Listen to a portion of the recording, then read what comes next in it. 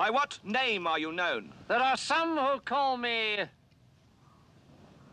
Tim. Welcome to another episode of Timmy Talks, the channel where we talk old school magic. And today we are looking at a match between myself, and I'm playing with an Eternal Central Thrull deck against the Zombie Master, and he's playing with a mono black zombie deck. Of course, when you're called the Zombie Master, with what else would you play? Now, if you'd like to know more about my Thrull deck, because it's based on Eternal Central rules, you can click on the info card that's appearing right now on the screen, and it'll take you to a match where I'm explaining this deck. I'm showing the deck list, I'm explaining the mechanics, I'm explaining the idea in the introduction of this video. So it's definitely worthwhile if you'd like to know more about this specific deck. And if you want to know more about the different rule sets, you can check the description below, because there's a link to a video I've made explaining the different rules.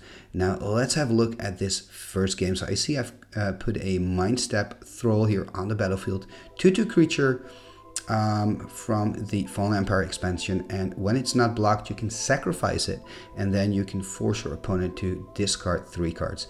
Now here we see an attack on my side and a chump block here with the mummy, so that means that we're going to trade, and there's another mummy still on the battlefield. Now the mummy actually counts as a zombie, and there's the Walking Dead.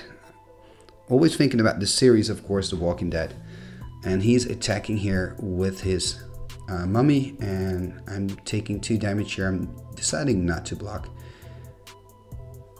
and that's quite interesting. Because the Basal Thrull actually is a creature that you can sack for 2 black mana, but you have to tap it. Playing another Mind Step Thrull, so maybe that kind of explains that earlier exchange that I made with the mummy. And I'm playing a Strip Mine here. Now remember, I can play 4 Strip Mines because this is Eternal Central. It's just one of the differences between Eternal Central and Atlantic and Swedish. So Zombie Master here playing Swamp number 4. Oh, playing a Bad Moon, and this is quite interesting because Bad Moon gives all black creatures +1/+1, so that means that my board also gets pumped here, using that Strip Mine to take care of a swamp. And playing a Thrull Champion here, so that's pretty cool because it gives all the Thrulls +1/+1, including himself. So that means that all my creatures now get a +2/+2 bonus. So that means that my 1/2 Basal Thrull all of a sudden is a 3/4, and my Mind Step Thrull all of a sudden is a 4/4. And here we see a nice double block here from the Zombie Master. It's a pretty good choice. He's only losing the mummy, and I'm losing my 4/4 creature. And let's see what else he can do. Passing turn here. So that's good news for me. Maybe I can build out my army. Playing another Bad Moon, and of course he blocks and regenerates with the Walking Dead, but it does mean that he now gets 4 damage from the Basal Thrull because it gets +3/+3, so it's a 1/2, and when you add that up you go to a 4/5. So it's now has the power and toughness of an Urnum Djinn. I mean, it's just ridiculous. And another attack. So things are going good here for me.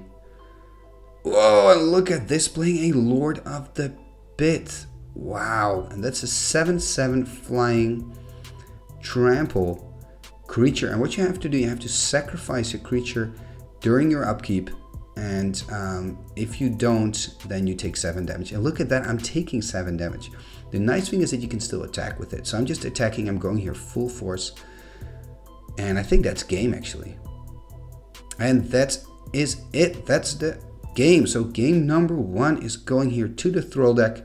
We're actually not going to sideboard, so we're going straight to game number 2. Game number 2. And after that victory, it's the Zombie Master who's on the play here. And that was when that Lord of the Pit hit the battlefield, it was kind of over. Now I believe that the Zombie Master also plays with the Lord of the Pit, so we're both playing, so maybe he'll get a chance to cast one this turn. And we see a lot of activity here. Dark Ritual into a Mind Step Thrull, and now he has a difficult decision to make, because if he blocks with this Walking Dead, he cannot regenerate.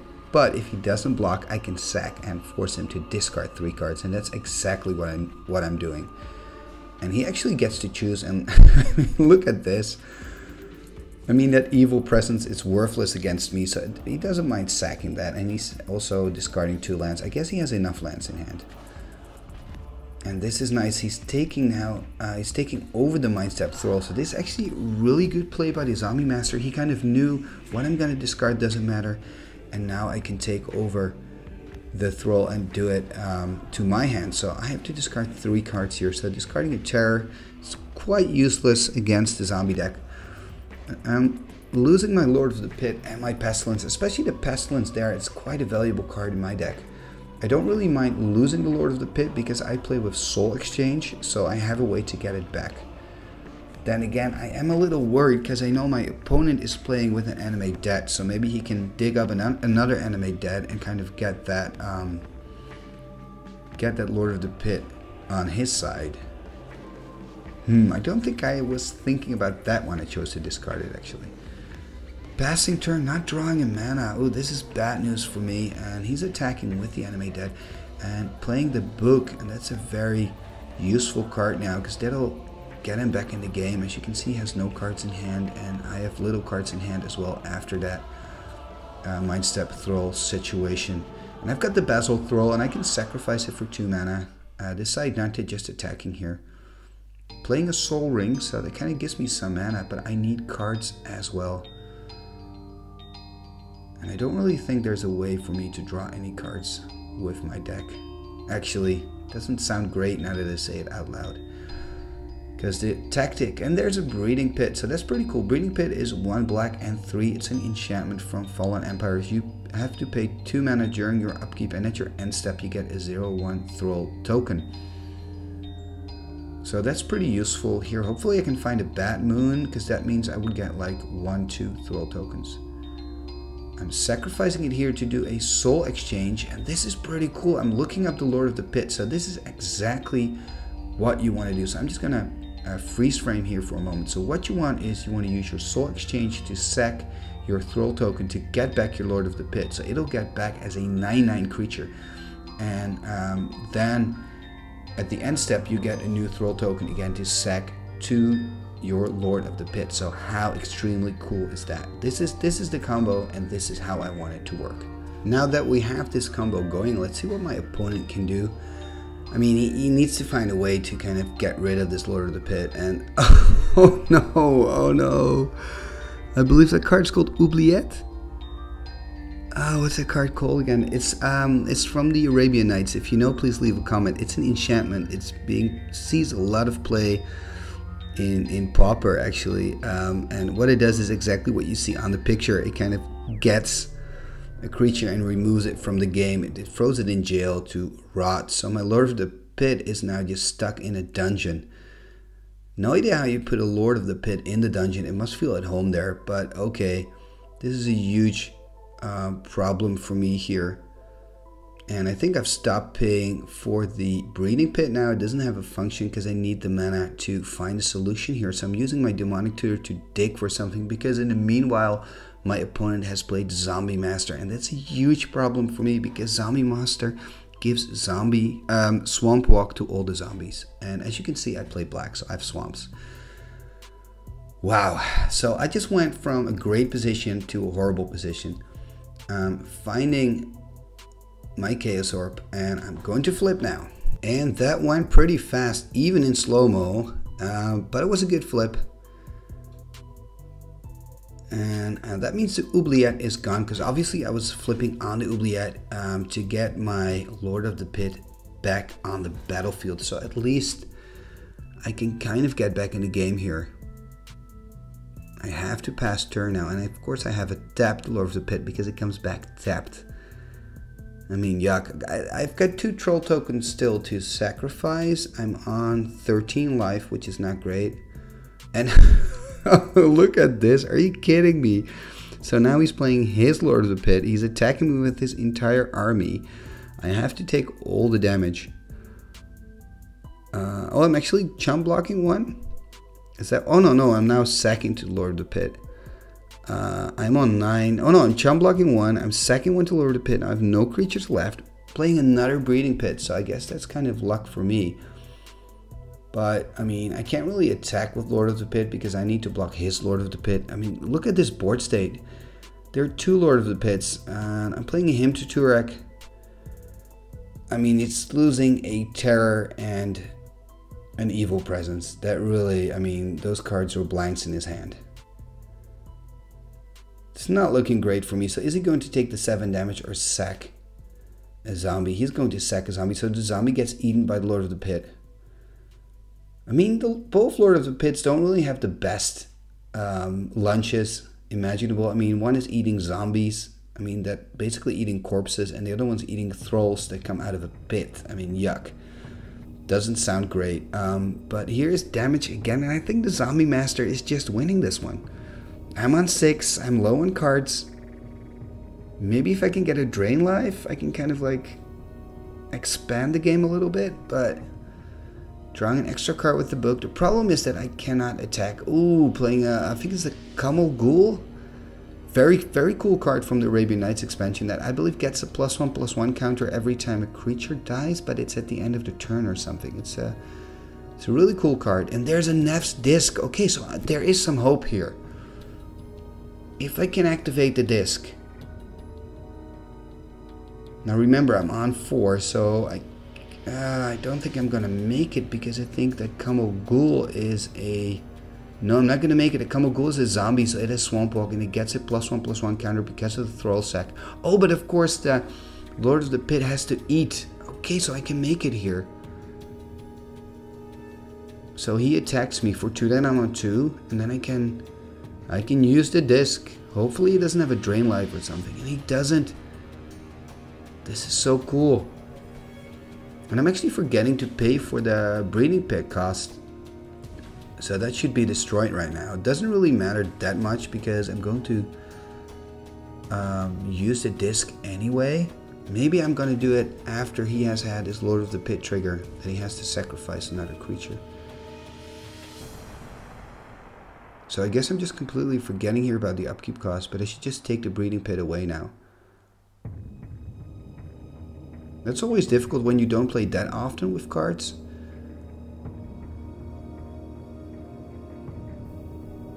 And let's have a look. We're having this big discussion. And I'm putting a token on the game here that shouldn't be there at all. And Camel Ghoul is now getting another counter, so it's already 4/4. And what's he going to do? I mean, he has to sacrifice something. Sacrificing the Zombie Master, interesting. Doesn't really matter that much, I guess, because I'm going to activate. Although with the disc, the zombies also get regenerate. So, and there I go. I pop the disc. And everything goes. This is interesting because the Camel Ghoul doesn't die. Not quite sure what happens here. Maybe you can let me know in the comments below, why doesn't the Camel Ghoul die? Maybe it has regenerate. Anyhow, the situation is now that he has an 8/8 creature and I have a jump blocker basically. That's what my Mind Step Troll is because I'm on 2 life. That's exactly what happens. So I need to find blockers here. I was really hoping that my board wipe would help me here. Okay, that's kind of nice. A Drain Life. But it's not enough. It's not enough. It's a drain. It leaves me on 5 life. So that's me. I'm dead. I'm dead. And what a cool game number 2. 2 Lord of the Pits on the battlefield here. And let's have a look at that Camel Ghoul to see what actually happened before we go to game number 3. So the card itself doesn't have regenerate. But as you can remember, probably can remember, there was a zombie lord on the battlefield, and that gives regeneration to all the zombies. So that means that Camel Ghoul got a regeneration option. So he put a regeneration shield on Camel Ghoul, and then when I activated the Nef's Disc, it doesn't die because the regeneration shield gets into effect, so it stays on the battlefield. So that's probably what happened in this case, and that's why I ended up with a huge Camel Ghoul against me, and you know, I still died. But there was nothing else that I could have done.